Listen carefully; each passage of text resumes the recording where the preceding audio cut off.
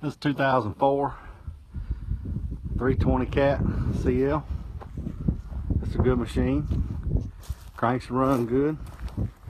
Haven't been using any oil. Not smoking. Undercarriage is in good shape. I'd say 70% or plus.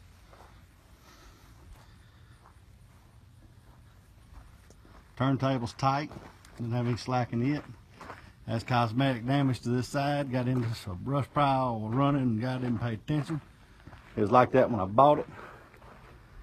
It hadn't done any structural damage. It's just this tin on the side. That back door, there was a panel in the middle, battery box, and then this little small panel there behind it. All the pins seem to be fairly tight in the machine. Got a little slack, not much at all. Bucket's in good shape. Had a busted hydraulic line. Ran it this morning, popped this line up here to the small line. That's why it's a little oily right here on the cylinder. Other than that, all in pretty good shape. AC works and got that bottom window busted in the cab. Other than that, it's good.